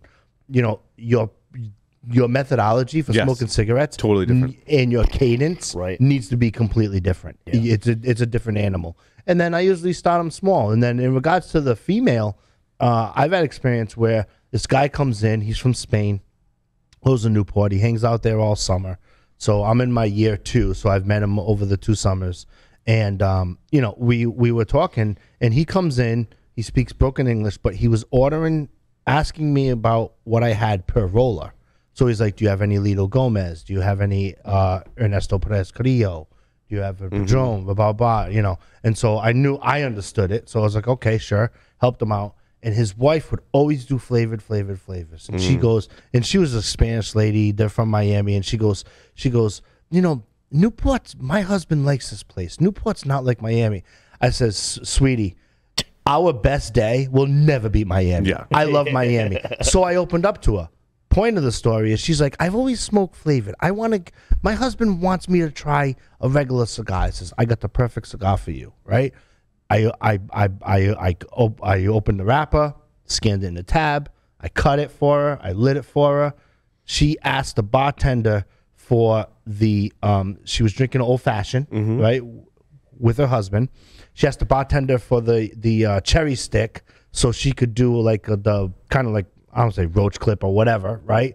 To nub it. She nubbed this thing down and she goes, thank you very much. I turned her on to Arturo Fluente's short story. Yeah. You know what I mean? Because female short, you know, you don't want to overwhelm her with like a Toro or a Churchill. But I think in general, and she loves it. I get that from new cigar smokers. They don't want a large cigar. Right. Like it's Agreed. It's intimidating. They don't want to sit there for that long. Like they have this kind of stigma where they're like, how do you smoke a cigar? Like, you know, 2-3 hours in. Yeah, somebody's like, how can you spend like 2 hours in a cigar lounge? I'm like, dude, I'm in a cigar lounge from like 9 in the morning till 5. Yeah. Right. I'm doing work, but you know, and quite frankly, I'll probably go through like 3 cigars. Yeah. I mean, that being said, there is one cigar in my humidor here that is absolutely massive, and I can't bring myself to smoke it. Oh, the Asylum. It's like 9. This is not. It's one from Holtz. Oh, okay. It's 9.5 by like 70. That's like the Woody. Isn't the Woody like a huge? Yeah, it looks. It is. There have been variations on this, but this one comes from Holtz, and it's like one of their house brands, and it's in this giant coffin, and it looks like. Remember when you used to go to the Paw Sox game here in Pawtucket, Rhode Island? And you get the little bat? That's what it reminds me of. It's like a miniature baseball bat, Jim. Like you can literally like hold it like a miniature baseball bat. And you have to do like intermission breaks every hour? Yeah, like I can't bring myself to smoke it to. Like, because I'd be so committed to that. Doesn't Shenanigans up in New Hampshire have a contest on smoking either the Asylum or the Woody or something like that? They do contests. LFD also made a really long cigar. It wasn't as thick a ring gauge, but it was 9+. Yeah. And I remember I lit it up, and remember we were taking pictures of me smoking it. And I'm like, I gotta go next door. Like I gotta show Todd. And I walked out the door, and before I could open the door, the end of the cigar hit the door. That's like a movie. Oh my god, that's so funny. That's so funny. That's when you know that the cigar is just too big. It's a novelty. Yeah. Eric on YouTube says, my wife will have an occasional cigar with me. She likes the Blanco Primo's Classic Maduro, and it's not infused. You know what I mean? So I mean, again. So how do we answer the question? How do you get your girlfriend or significant other or anybody? I mean, anybody to rationalize? Yeah, some of the infused stuff. Like my wife has smoked some cigars with me over the years, not recently, but she's I mean, to her credit, she's tried it. Sometimes I would give her a flavored cigar, and she's like, "That's awful." Right. Yeah. And it was a nicer flavored cigar. She's like, "I don't like that." Right. And then I'd give her a different flavored cigar that maybe wasn't even as expensive, and she's like, "I like that one better." So like everyone's taste. You have to know your audience. Yeah, everyone's taste is different. And for us who are experienced, it's about being a good steward of the craft and being a good steward of this isn't an opportunity to haze people. Right. This is an opportunity to teach people and be a good steward of the craft. But Jim, I don't know if you've experienced this. I know you like Davidoff cigars a lot, and so do I. But I tend not to give those to new cigar smokers. Because if they get tired and they pitch it before it's halfway done, like I cry. Oh my God, I cry absolutely. a little inside. Yeah, that's why I don't give away Padrones and you know, like absolutely, it's the truth. Has that happened to you, Jim? Have you given someone like like a $30 Davidoff and they don't finish it, and you're like, Yes, actually, that actually happened 2 weeks ago for the same exact cigar I'm smoking right now, the limited edition 2022. Yep. I handed out 3 of them to 3 of my friends who had never smoked before. One lit it, took 2 puffs, and went, "No, not for me." Oh God! Yeah, I do you know how many? Ow! Yes, totally. how good of a friend though? And you're like, I'll just take that. I'm gonna finish that. Well, I did. Actually, I don't want to say it, but I said, "Your germs are fine with me. Yeah, Give right. it back." Yeah. I'm working tomorrow at the cigar lounge, and I will throw away at least 4 $50 Davidoff God. cigars, because what happens is, we have the Navy War College next door and stuff like that. So a guy will come in who's like a diehard, and we know him, blah blah blah, and then he brings in a Navy friend, and he's like, I'll have what he's having. I'm like, okay, would you like a recommendation? First of all, it's half the price where I'm going to recommend you. Are you sure about that? that? I think of that. No, I want what he's having. Okay, sure, I don't argue. That's cool. He wasn't up to being educated or receptive to that, and like he'll smoke like 2 inches of it, and like I'll throw him away. Matter of fact, if I throw any away, I will post them on Facebook and tag you in it. Like I'll be like, I'm throwing this out. I'm throwing it, dude. It's so crazy. It's dude. not, but it's not so much the price for me, as much as it is if I give someone something that can't be or is difficult to recreate. If it's a rare or limited cigar you're never going to see again, or if it's I've got some Cuban cigars that are 10 plus years of age. I don't have a lot of them left in my humidor, but I have some. Like those should be But enjoyed. on the same token, that's part of our responsibility to be good stewards. Is not to put something like that in front of someone. Don't even make it an option. Yep. I don't want to put that pressure on anyone either. Exactly. Yeah, because egos are going to take over. Going to be like, hell yeah, I want that. You know what I mean? And I will tell you, I've experienced with the ladies when I do my cigar service, and I always say, like, they always go, I always have a flavored, but I don't know about that. I said, listen, if you want to get rowdy and explore, let's go through a journey, especially the ones I know who come in at the same cadence. And then, you get them into some Connecticut's and some lighter stuff and get them going for that natural tobacco flavor. You know what I mean? And I think once they can have that paired with what they're drinking, but also it does depend, and if you're in a lounge, and it depends on like what you're drinking, right? They're going to have a chocolate martini. You know what I mean? I'm like, listen, if you're going to have this red wine, like you are going to be addicted to this cigar, like with the red wine, chocolate martini. I mean, I like a martini with a cigar, but like if it's that sweet, I like the martini sitting by itself, and I'll smoke the cigar after the martini. You know what I mean? But when you come in there and you just got to know your audience, and then, but we still didn't answer. How do you convince them? I don't think it's convincing. I think it's taking people on a journey. Okay. Honestly, it's not like you can sit down with someone and be like, I'm going to turn you into a cigar smoker today. It's someone showing interest and then helping educate them and taking them on a journey. They need to be willing to go down that journey. Well, speaking of journeys, take a quick segue. What did you guys think of have you guys had this Padron 1964 pyramid? Is what I gave you guys. No, I'm still on the 2.0. Oh, you haven't lit that one up No, yet? no. I'm 2.0.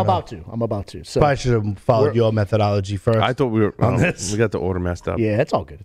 What do you think of the new pork tenderloin, by the way? Me? Yeah. There's completely no leather component that was predominant in the original the OG. pork tenderloin. Yep.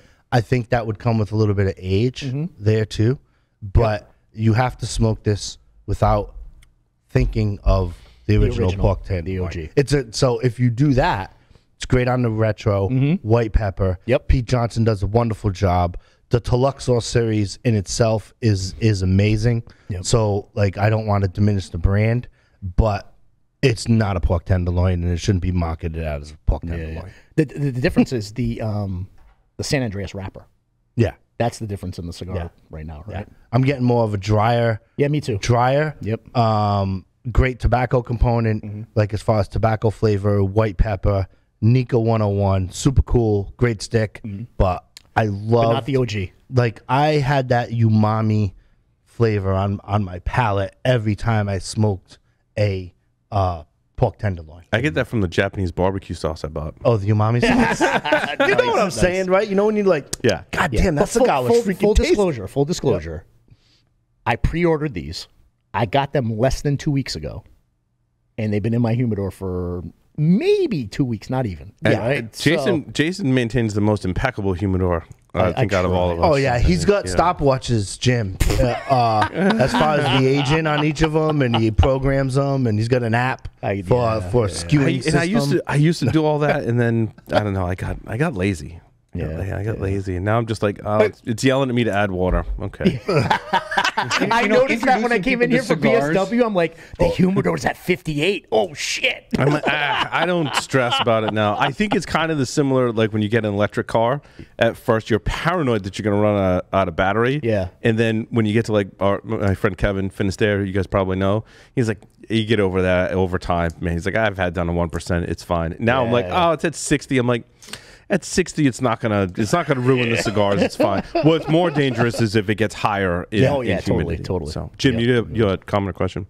So, introducing people to cigars, I think it's a lot harder than it sounds. You know, especially if they've never smoked at all, they don't like the smell of smoke. You know, there's a certain kind of person that could be attracted to it just from a social aspect, yes, but it's similar to introducing people to whiskey and bourbon who, you know, they've been a vodka or tequila drinker their whole life, and they're very afraid of brown juices.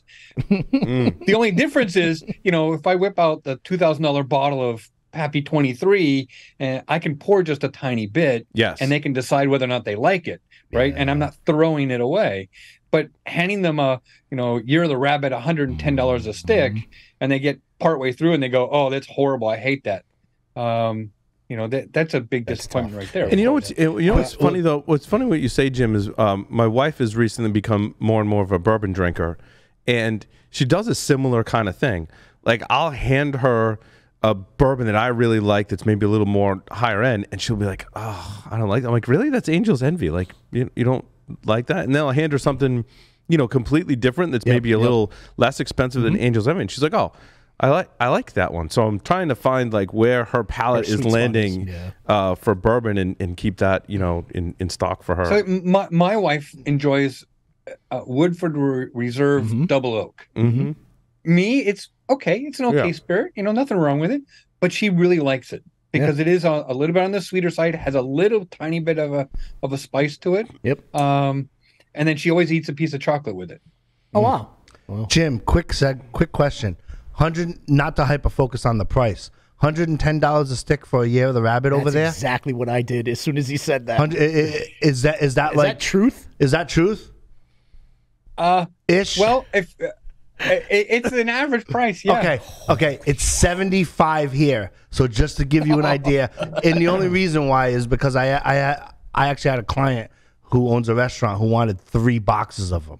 Wow. And I'm like, okay, I'm gonna make some calls, but this is gonna cost you, you know, some money. You know what I mean? They're like, oh yeah, no problem, Joe. Like, okay, and they were 75 a piece, no discount. Yeah. So they were 75 a piece here, and they're $110. And I that's found them all taxation. I found them on a deal. Regency had a deal where there were 50 a piece. Yep. And then they sold them at half price if you came in and bought a drink and bought a stick. Nice. And we paid $25 each. Yep. So that's crazy. I just want to go back to bourbon for a moment because my wife does this other thing recently. I don't know if you guys have also, like, quick segue, seen some of the like TikToks and short videos where it's about the husband and the wife, and the husband's like, anytime I put something down, my wife moves it and puts it away. I think a lot of us experience that. And so my wife is now doing this with bourbon. I have 2 decanters on the bar, and they have the staves. Yep, Staves. Sorry, staves in them, right? And I'll leave open bottles of bourbon on the bar, and then I'll wake up the next morning, and the bottles are gone, and the decanters are full. And I'm like, first, like, which one did you put in which? Like, I don't care that you did that. I'm not complaining. Like, love you. Like, but I'm like, which? I think that you was put so that. sweet of you. But what did you I put don't want in to get there? into a fight, but And she'll just kind of laugh, and she'll like look up and think, and she's like, "Oh, I put that one in that one," and I'm like, "That's cool." But she recently don't do it again. and I'll know by like, so I had a Russell's Reserve single barrel with bourbon with the red label. Are you familiar with that one, Jim? It's like, I think I might have sent you a picture of it. $67 a bottle, and it had a 1792 that had less in it. So I knew by volume which one she had done, and I was like, "Babe, good job with the Russells," because I thought that was a little sharp, in my opinion, and I thought decanting it with the stave was the way to go. And she just looked at me like, "What did you just say?" I was like, "No, you did great." Russell's Reserve, you need to try the Russell's Reserve single rick house. Okay. It is like candy. Single Rick House. All right. Single rick house. Very I'm nice. gonna look. And that's one of the bottles I have in my locker at the lounge. Just shared it again last night. It's phenomenal. I think that's in my top 3. Wow. Is that the green bottle? Green label. Yeah, green label. And it's about the same price. It's 112.4. Oh, this is Russell Reserve Single Rick House Nelson is $67.30. This is just some random online site though. Russell's Reserve. Single rick house. Interesting. I'll have to look for the same, because now I've been, since the last time you came on the show, Jim, when I go to a new liquor store, now I go right to the bourbon section and I'm like what haven't I tried? Like what looks good? And I send Jim a picture. I'm like, how did I do? I forget the last one I sent you what that was. That one was good too, though. What was that? I don't remember. It began with a P. Began with a P. What was it? It's not Don't say Penelope, is it? It was Penelope, wasn't it? Penelope. Penelope? Yeah. It was one of the Penelopes, a single barrel. Yeah. I thought that one was pretty good too. Is Penelope good? I haven't tried Penelope at all. Is it all right? It's pretty good. Yeah. You know, it's not in my top 20, but it's pretty good. All right. At some point, I want you to post your top 20. Hold on. You got a top 20? Yeah, that right, exactly. At some point, can you post your top 20? I actually have a top 100 list of bourbon and a top 100 list of whiskey. Where do you make that public? Or at least private for us. Can you post it in Slack for us? Is that on threathunter.io? Yeah, like, where do I go? threathunter.io/bourbon? No, .ai. Oh, it's .ai. Okay. / whiskey. Threat Hunter. You got a 404? Yeah, Threat Hunter AI. It's all about cybersecurity stuff, Jim. Where's the bourbon? Did I tell you about what my daughter did? This was 2 years ago, or actually more. During COVID, she went through and took an inventory, unbeknownst to me, of all the open bottles, and then went and found all the retail prices of all those said bottles. Hope she didn't speak to your wife. and then blackmailed me. Oh, Jesus. Oh, yeah, I'm gonna tell Mom. Oh man, unbelievable. So, one of the So Jim, do you have a list that you share publicly? I've never shared it publicly or privately. Share it privately. It's all good. As long as you share it with Stogie Geeks, we'll be happy. But I think you should brand like your company with this list, because like I would totally keep it on my phone or print it out. So when I go to the liquor store, every time I go to a liquor store, I look at your top 100. Yes, I truly would. I really would. Definitely. I go to Whiskey I'd have to be Advocate and I careful look at though their of top this list, because there is a guy named Jim Murray who actually comes out with this book once a year, and he's the one who selects whiskey of the year, bourbon of the year, scotch of the year, etc. Yep. Interesting. Well, I think you should share it because I absolutely do the same. But what I do is I'll go to Whiskey Advocate and I'll look at their top and I'll walk through the whiskey aisles looking, and I'm like, ooh, all right, let me grab that. And Don't do that. It could be sponsorship revenue. I know. That's what I'm afraid of. At least that's what I'm afraid of. And that's what I'm saying. I would use your list over that any day of the week because you're right. It could be sponsorships. That are It's interesting though. There is choice. with cigars and whiskey both, right? There's you got to consult the expert. Yeah. Because I belong to one of those online whiskey membership things. Yep. And so this, I don't want to give them like a free plug on the show, but so you subscribe, it's like $200 a year, and then you can go on, I think at least monthly. Did they send you the little samples? And they'll give you a sample. Gotcha. Yep. But they also have a store component where you can buy all kinds of like regular and rare bourbon, scotch, whiskey, all that stuff. And their prices like really fluctuate. So I was showing it to my friend Mark. And I'm like, oh, I can buy this. He's like, dude, that's like double what you should be paying. Yeah. So Jim, I'll also consult with you because I want to place an order. Yes. Let's figure out how to get that list to us. During COVID, I started. We did it for almost a year and a half. I randomly chose people that signed up. It was a free thing, and I sent them. It was 25 people per month. I sent them 5 samples and a couple little presents. Nothing company related. It was purely about whiskey. And then we did Zoom tastings once a month. That's awesome. That's cool. Super cool. All right, I'm jumping in on the Patron. Nice. You have a nice article there pulled up on the computer. Why don't you bring that up? That's a good, good point. I brought it up because we see this a lot in the technology industry. We see it a lot in cybersecurity industry, the consolidation of companies, right? Yep. And the article that I pulled up, it was about Alec Bradley and STG. And we know that STG has been on a mission to take over the world. They bought Room 101. Yes.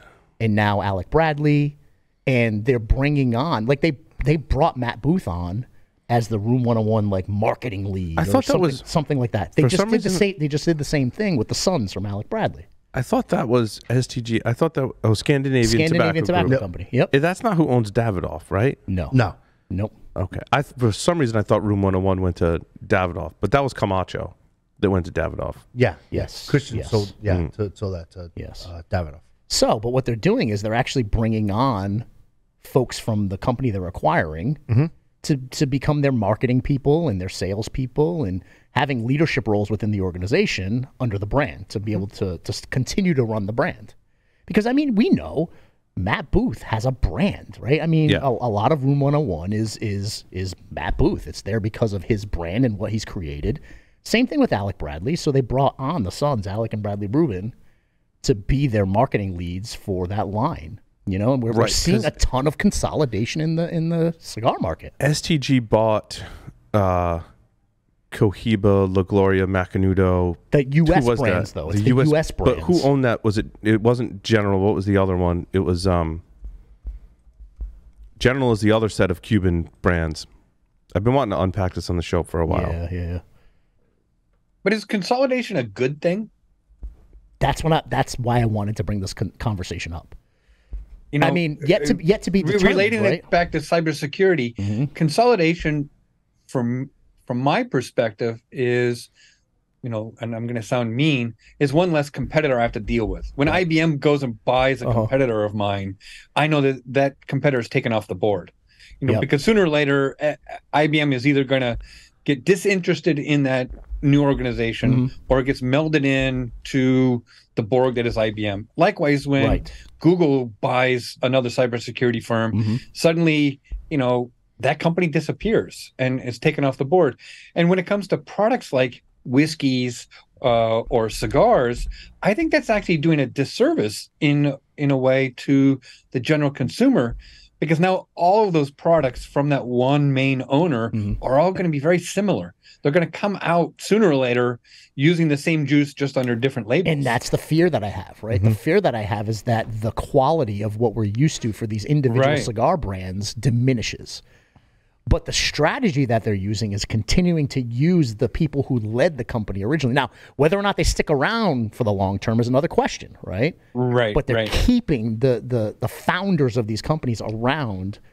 I'm hoping to continue the quality. I don't know. Is it just for the brand? They bought an asset, right? They don't want to diminish the asset right away, right? They need to keep that asset going. Yep.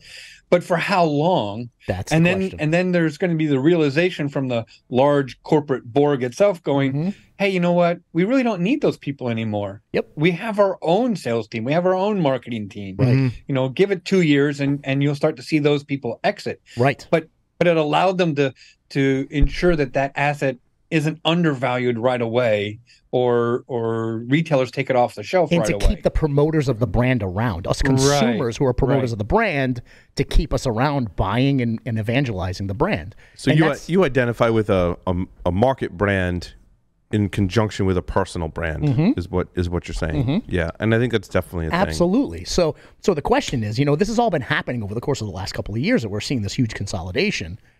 I can't wait to talk about this 5 years from now and say what happened to these brands. Where is Room 101 today? Where is Alec Bradley today? Were they able to keep that quality up? Were they able to keep the promoters of that brand around and the evangelists of the brand around, or did it all get watered down?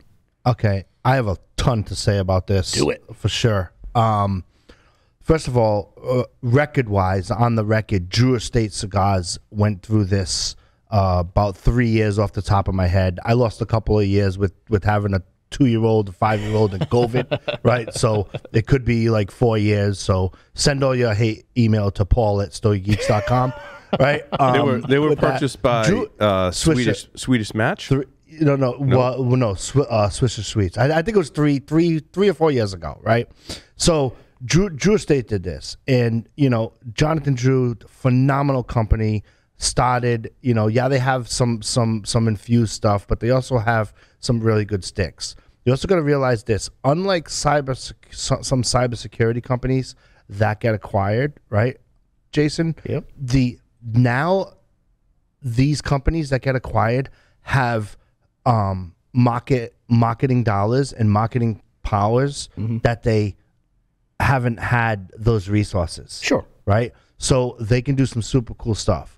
Also, with Drew, post-acquisition of when Swisher Sweets took them over, like, they've created some super awesome marketing campaign, especially with the Drew Freestyle, where they do a online event. Now, this all came from COVID, but they send out a quote-unquote mystery stick, and no one knows what it is. And anybody who purchased this package, and it comes with some swag and all that stuff, and then they reveal what it was. They've done so many cool brands since then with that methodology. So in the cigar field, that has proven to be very, very successful. You also got to remember, when they acquired Matt Booth, it was just Matt Booth. When they acquired Alec Bradley, they acquired Alan Rubin, founder of Alec Bradley, but then they also acquired the resources of Alec and Bradley, his two children, which is how the name came out above from his cigar company, right? And they've only come out with 4 sticks pre-acquisition. One of them was a collaboration with EP Carrillo, and then they've come out with some other sticks under there too. So I think it's going to give them 5 years from now. Yep. I think the quality is not going to be as washed out as we think it is. Okay. I think the creativity of what's to come is super cool. And what I like about when they're acquiring these brands, they also took with them a gentleman by the name of John Lipson, who was on this show here too. He was the director of marketing for Alec Bradley. I've had the opportunity to interview him. I think it was 2018. And, again, now they'll be able to take that small business survivor mentality with a bigger company and have better resources to create some super cool synergy and have some really cool things coming down the pike. I mean, like with any company, though, it's what you do with that, what you do with the resources, right? Well, and it's what you do with that acquired brand. That's right. You acquire that company and you're planning to grow it and grow their brand and get them more resources.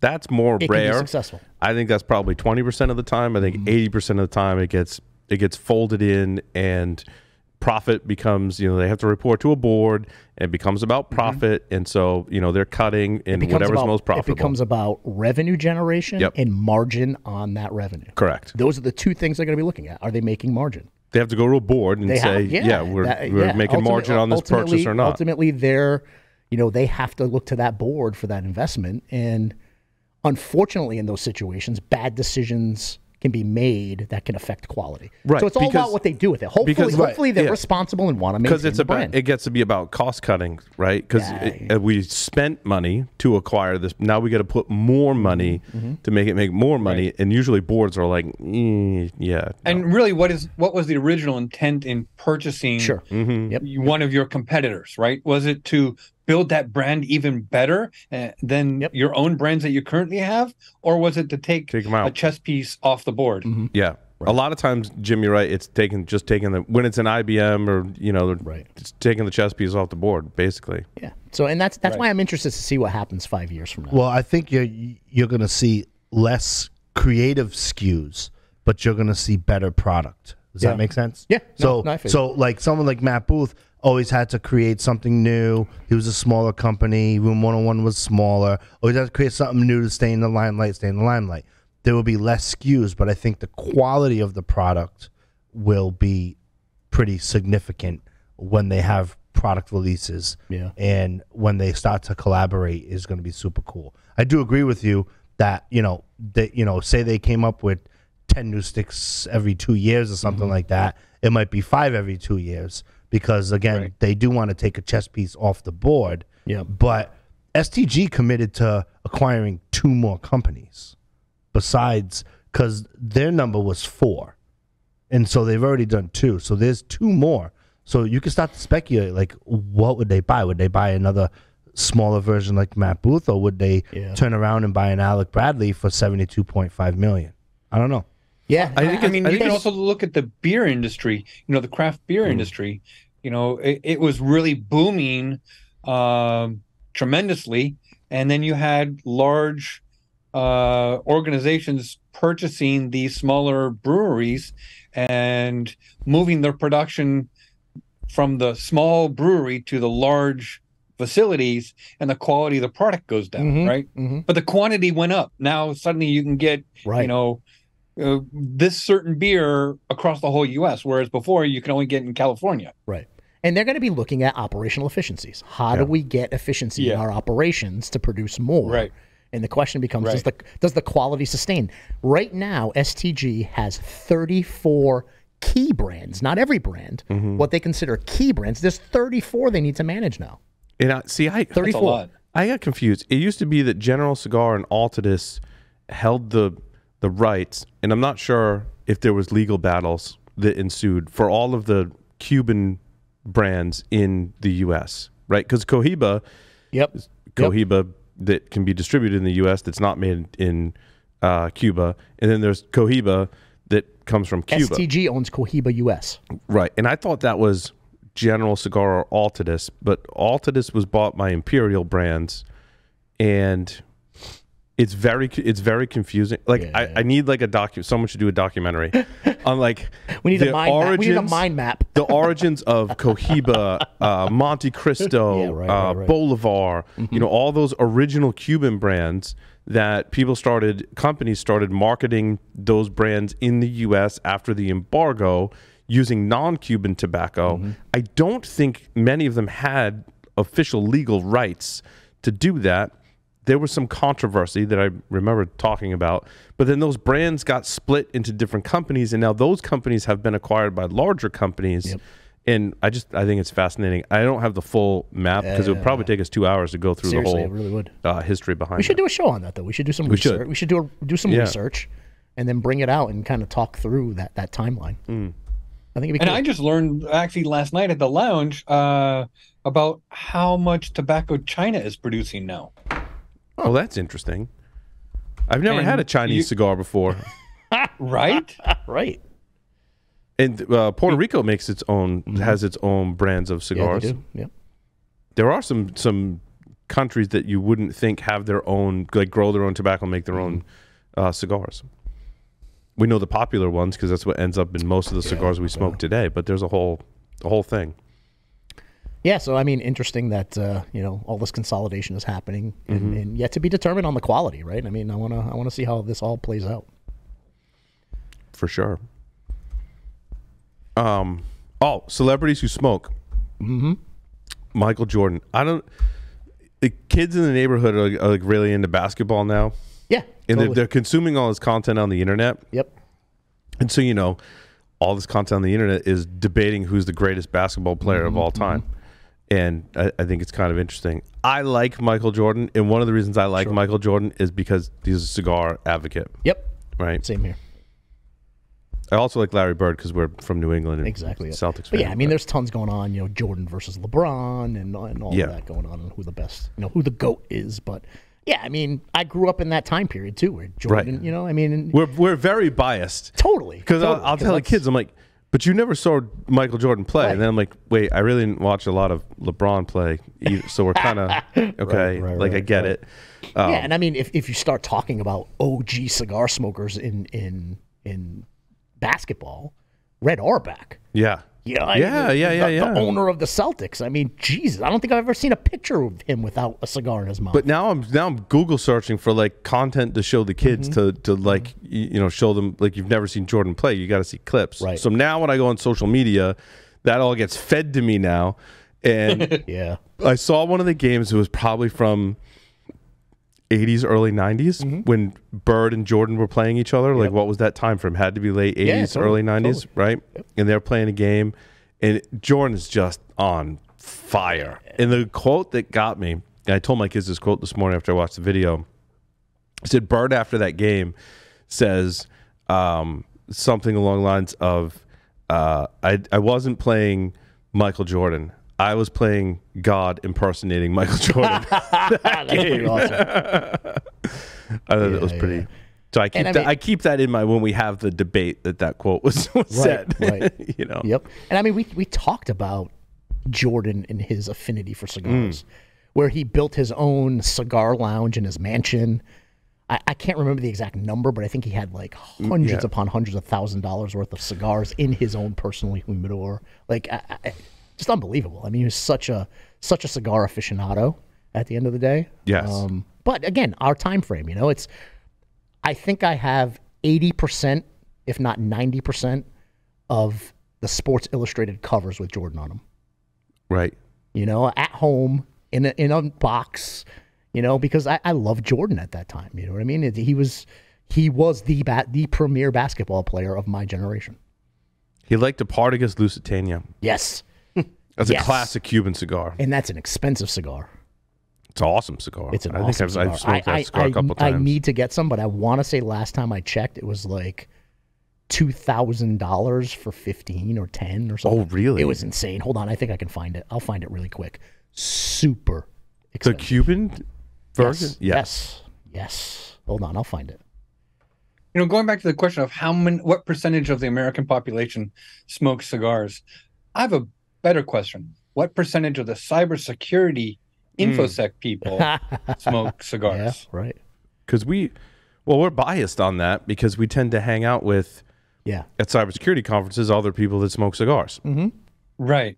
And so we think there's a lot because when we go to conferences, we're like, everyone hang out and smoke cigars. Right. But there usually is a contingency. So what Jeff was telling me when I go to the conference next weekend is that he's like, there's a contingency of cigar smokers that sit in this particular spot in the hotel where the conference is taking place, and we all have cigars. So we all bring our own, cigars and booze, and we commiserate in this area, and we should hang out there. I'm like, yes, that's where I want to be at the conference. DerbyCon was famous for that too, hanging out in the front, and I would go out and have a cigar, and all of a sudden people would just show up, and you're like, oh, you're into cigars too, like, cool. Yeah. But going back to how can we get more people into our social club called cigars? Yes. I see a lot of below the age of 30-year-olds not smoking cigars in InfoSec. Sure. Yeah. No, I agree. Because I was really shocked when my nephew and his friends were like, oh, we love cigars. And we had a graduation party for him. Which I happened to smoke a cigar with your nephew one day. Yeah. And he was into it, man. Digging it. And with all his friends, I'm like, how did you guys get in. Maybe I was like the positive influence in that respect by him always seeing me, because he would come over and have barbecue. I'd always have a cigar. And again, it some of it's influence, right? Because I've told you guys the stories of my son and I. We love to go fishing, right? We love it, absolutely love it. Him and I will be out in a canoe. He'll be in the front. I'll be in the back because I'm the engine, I'm the motor, I'm the one paddling while he's fishing. Basically, is what it boils down to, right? And he doesn't even know. He doesn't even know. I'll pull out a stick. I'll light a stick. I'm in the back of the canoe, and he'll lift his head up and go, and just sniff and go, God, I love the smell of cigars, Dad. Well, he will be a cigar smoker when he turns 18. I can guarantee it. But he associates the smell of cigars with fishing. With fishing. Yeah, our relationship, right? The relationship that he has with his dad. Yeah. He's going to associate that. And, I can see him at 18 years old being, Dad, it's time. My dad was funny. My dad passed away a few years ago, but he used to go on vacation to Aruba, and he would stuff his socks with Cuban cigars wrapped in cellophane. Really? And he would stuff them all in his socks. So when I think he used to take a cruise. So he got off the cruise ship. He was basically smuggling back all these Cuban cigars. Yep. And we would be in North Carolina where we'd go fishing all the time. We'd sit on the back porch and we would smoke Cuban cigars. And we'd also in North Carolina go to JR Cigar, who ironically posted the article about Jordan. Yeah. There was a JR Cigars in the 90s in North Carolina, and we'd go there and shop for cigars, and we'd sit on the porch and smoke cigars. Now, is your relationship with your dad what got you interested in cigars? Oh, yeah. Yeah. Yeah. See, that's the same thing. Yeah. Like, I see my son as that right. 8 years from now or 6 years from now when he's 18, I see that it's going to be that similar relationship, right? Yeah. Because I'm sure you have memories. I don't even know if I was 18 at the time. I might have been in high school. Well, and it was the 90s. And it was like, what prompted it was like, you're old enough now, because the 90s you're in high school, like you can smoke whatever. And we go to JR's and I'm not saying that won't be the case, but I'm just not letting Mom know that. Don't tell Mom.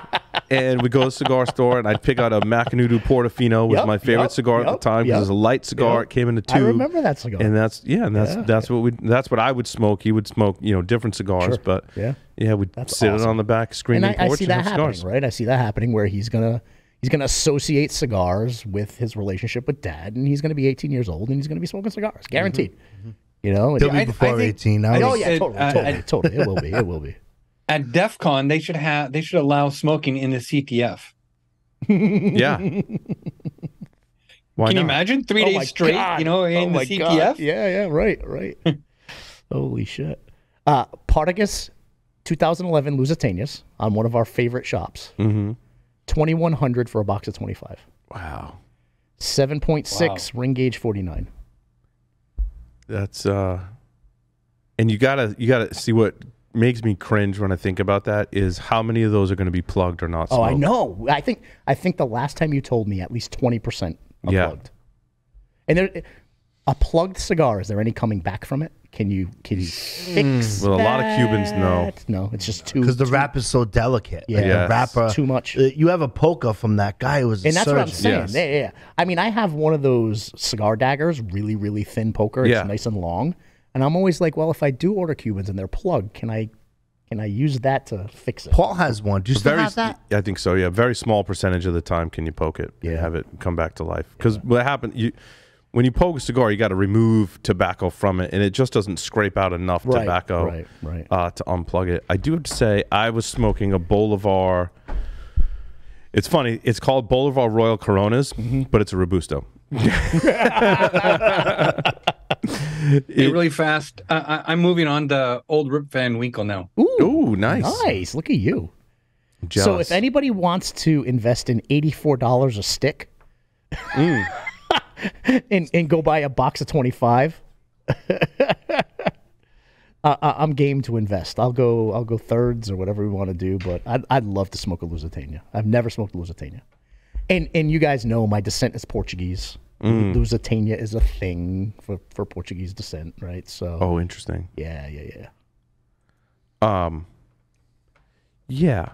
So the Bolivar Royal Coronas were really good, by the way. Those are probably as old as those Lusitanias you're talking about. They're probably around the same age if I think about when I was buying and tried to keep them kicking around in my humidor. Probably not as old as that, but pretty close.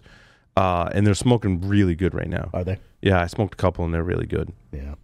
So if anybody wants to go in with me, I might throw down.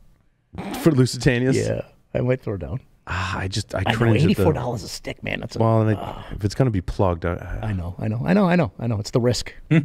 That's why I like smoking Davidoff. Jim's right. Drones, Exactly. absolutely. I know. Thank you. Yeah, that's why I haven't ordered a lot of Cubans. I'm like, if I'm gonna spend the money, I'm gonna do Davidoff or Padron. Yeah, I know. I feel you. So, we have to wrap the show up. Yeah. But thank you everyone for listening and watching this edition of the Stogie Geek Show. We'll see you next time.